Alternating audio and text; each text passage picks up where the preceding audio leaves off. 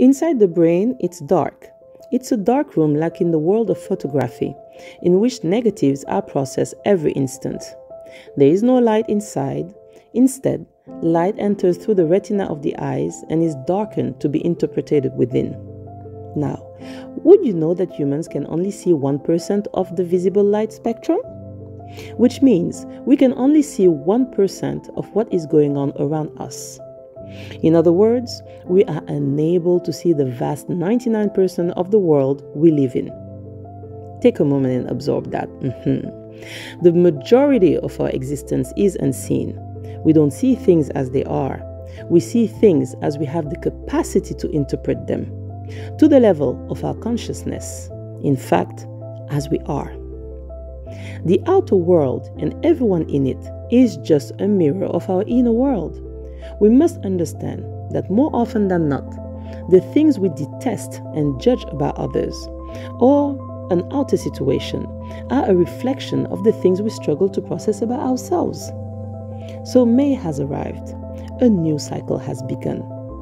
Do you want to evolve and grow? If so, the next time you find yourself experiencing a charge when you encounter a situation or someone, ask yourself these questions to understand the purpose behind it and how it can help you evolve and grow. Number 1, what is it about this situation or person that I strongly like or dislike? Number 2, do I have any of those traits in my personality or the propensity to display those traits? Number 3, have I ever done anything in my past that's similar to how they are showing up now? Number 4, am I repressing any of those same qualities within myself?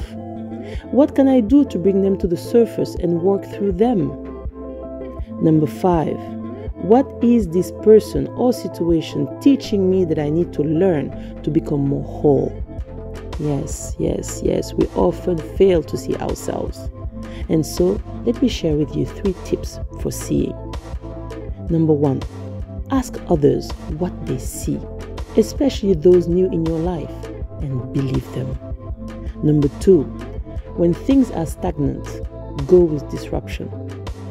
Number 3, when things are chaotic, well, go with structure.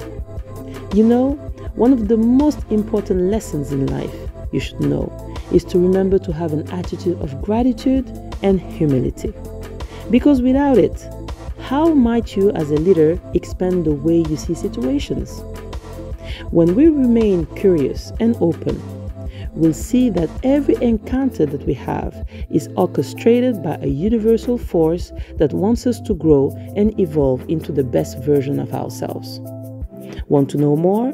Well, join us at the next conference in Dakar on leadership and management through the science of tales of initiation. A whole world awaits to be rediscovered.